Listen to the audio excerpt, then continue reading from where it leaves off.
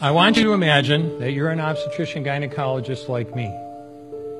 And I want you to imagine that you are a pro-choice obstetrician gynecologist like I used to be.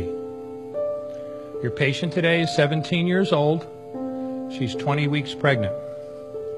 Now, if you could see her baby, which is very easy to do on an ultrasound, her baby would be as big as the length of your hand, from head to rump, from your middle finger to your wrist. That big. She's been feeling her baby kick for the last 2 weeks, but now she's asleep on an operating room table, and you're there to help her with her problem.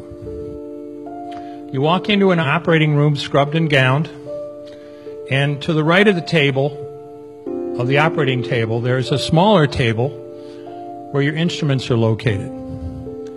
And the first thing you're going to reach for is a suction catheter. It's about 9 inches long, it's clear plastic, and I want you to picture yourself putting this up through the vagina, through the cervix, and into the uterus, and then instruct your circulating nurse to turn on the suction machine. Now what you'll see is pale yellow fluid running through the tubing into the machine. That was the amniotic fluid that was there to protect the baby. Now if she were only, and I told you, a 20-week baby, head to rump, not counting the legs, is the middle of your finger to your wrist. If she were 12 weeks pregnant or less, measured from her last period, her baby would be, a 12-week baby is the width of your hand, head to rump, not counting the legs. And if she were 12 weeks pregnant or less, you pretty much could do the entire abortion with this one instrument. But babies this big don't fit through catheters this size. When you're done with that, you reach for your SOFR clamp.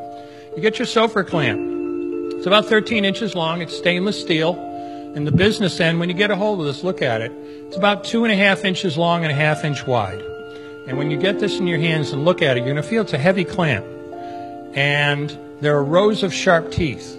This is a grasping instrument. When it gets a hold of something, it does not let go. A D&E abortion, a second trimester D&E abortion, is a blind procedure. You can't see anything. It's all done by feel. So picture yourself, and I'm serious, picture yourself putting this up through the uterus. Be really careful, because the walls are thin and soft, and it is easy as pie to go right through them. Then grasp with the instrument. Grab hold of anything you can. You can't see what you're doing, just grab something. And feel yourself pulling, and I mean hard. And out pops the leg that big, which you put down on the table. Reach in again. Grab blindly. Pull hard. Out comes an arm the same length, which you put down on the table. And reach in with this instrument again and again and tear out the spine, the intestines, and the heart and lungs. Now, the head on a baby that size is about the size of a plum. And again, you can't see it. You have a pretty good idea you're there if you've got a hold of something and your fingers are spread as far as they'll go. You know you did it right if you crush down on the clamp and white material runs out of the cervix. That was the baby's brains. Now you can pull out skull pieces. You have a bad day like I had a lot of times. Sometimes a little face comes back and stares back at you. Congratulations. You just successfully performed a second trimester D&E abortion. You just affirmed her right to choose.